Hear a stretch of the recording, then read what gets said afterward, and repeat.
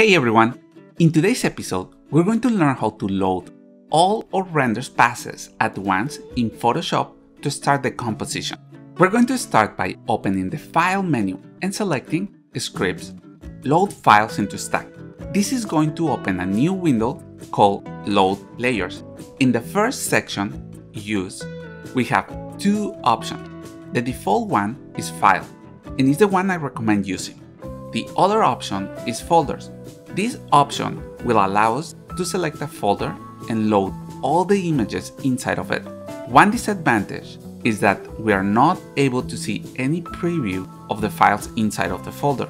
With the Files option selected, we're going to click the Browse button and then select the render passes we want to open.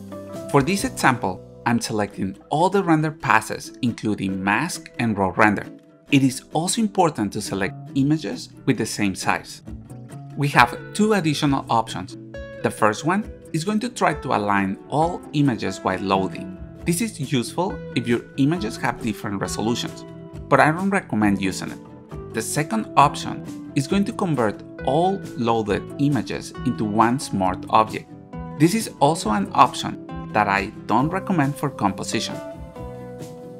We can remove any image by selecting it and clicking the Remove button, or sort the images by name with the Sort by Name button. After you have all the images selected, we're going to press the OK button to load the images.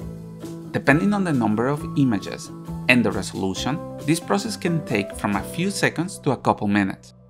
But it's a faster process than manually opening and stacking each image. Hope you enjoyed the video.